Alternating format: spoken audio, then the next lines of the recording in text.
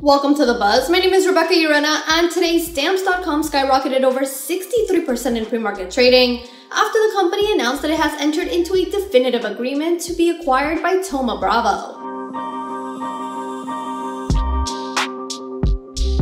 The all-cash transaction values Stamps.com at approximately $6.6 billion, and Stamps.com stockholders will receive $330 per share in cash, representing a premium of 67% over the company's closing share price on July 8th, with Stamps.com set to become a private company upon completion of the transaction. Visit financialbuzz.com for more coverage, or drop us a like and subscribe to keep up with more of The Buzz.